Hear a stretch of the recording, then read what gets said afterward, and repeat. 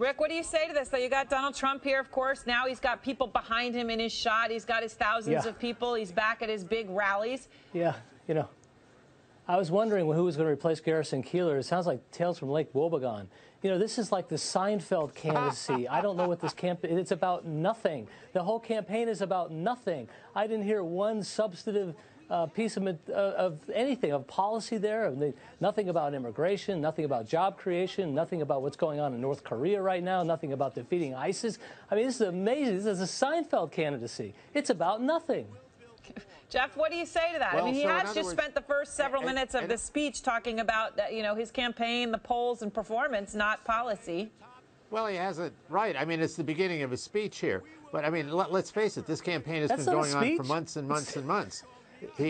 Rick, the campaign has been going on for months. He has position papers. I pay money to go see that. Well, Rick, I'm beginning to think of Senator Cruz's words that when one loses, one doesn't like it.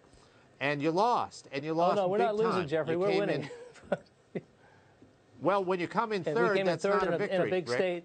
Yeah, well, we came in first in Iowa, so you're one, we're one. Well, we'll do fine. But if it keeps going like that, I mean, that is just amazing.